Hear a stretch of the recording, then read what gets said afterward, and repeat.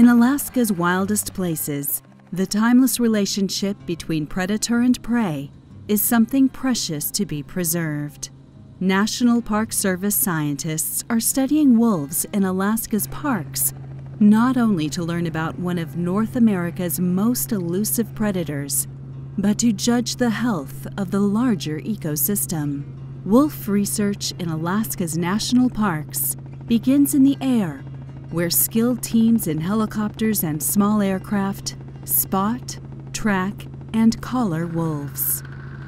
My name is John Birch. I'm a wildlife biologist with the National Park Service, both Gates of the Arctic and Yukon-Charley. And my primary job is to be monitoring the wolf population in Yukon-Charley. It involves using radio collars, try to put 1 or 2 radio collars in each pack. And usually for Yukon-Charley anyway, we've got 10 to 12 packs usually have at least 1 radio collar in them. And the idea behind it is to monitor change in numbers of wolves that utilize park lands. One of the purposes for Yukon-Charley Rivers National Preserve was to protect wolves and wolf habitat. Wolves are actually mentioned specifically in the enabling legislation of the park. One of the reasons that we have been monitoring wolves for almost 18 years now, it's the second longest wolf study, ongoing wolf study in Alaska, is to better understand the predator-prey relationships that take place within Yukon-Charley Rivers National Preserve.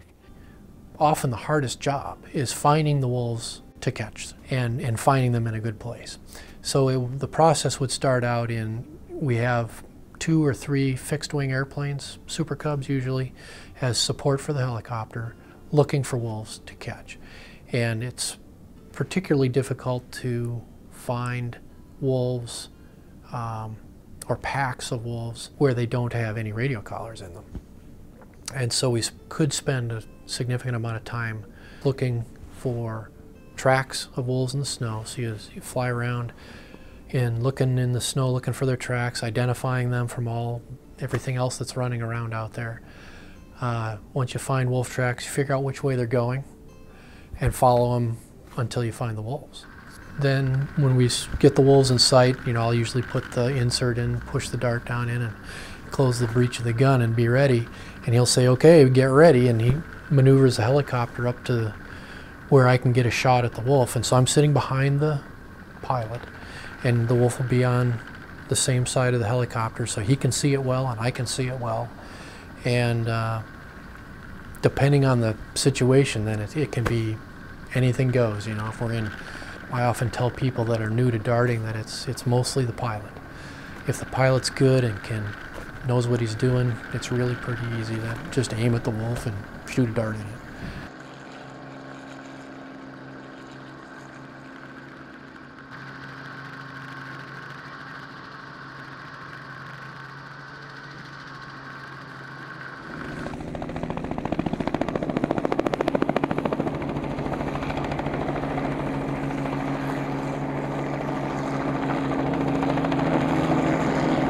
The drug we use is telazol. It's very common for wildlife capture work, at least all over the United States, North America. They call it a dissociative anesthetic. So it puts them to sleep and has analgesic effect. They don't feel pain. When the dart hits the wolf, a little charge inside of the dart barrel goes off and injects the drug into the wolf. So it's a lot like getting a shot from the doctor in a way. I mean, that it gets stuck and then it injects the drug. More often than not, we will stay in the air with the helicopter and at a distance and keep an eye on the wolf ourselves as well as the airplane. So once the wolf goes down, then if we're not watching it with the helicopter, the Super Cub will tell us, okay, the wolf's down, you can come in and get it, and we'll land the helicopter nearby or as close to the wolf as we can, and then we can safely walk up to the wolf. And the wolf will be out for, and easily work on it for 45 minutes, probably, maybe an hour, kind of depends on the individual wolf. And we can walk up to the wolf and start to do the processing, which primarily involves putting a radio collar on it. The first thing I'll do when I walk up to the wolf probably is be confident of the wolf's welfare. You know, it's breathing normally, check a pulse pretty quick just with a hand on its chest. We'll oftentimes take a temperature of the wolf if it's kind of warm out, or they've been run a lot, or it's, you know, for whatever reason we think the wolf might be overheating. We'll take their temperature and be sure of what's going on with that. We almost always take their temperature. And once we kind of feel confident that the wolf is doing fine, then we'll start the processing of it. And usually I'll put the radio collar on it first. We do a series of blood samples that we take. Not really a series, but a variety of blood tubes that we take out of one blood draw. So we take about 30 cc's of blood, put it in a variety of tubes, some for serum, some for other blood work that we can do, some of it for genetics. We also take mouth swabs and some hair samples, also just kind of backup for genetic sampling of the wolf.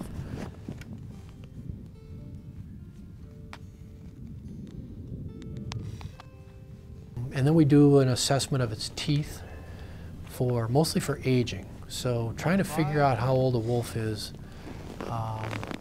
it's kind of a guessing game based on tooth wear.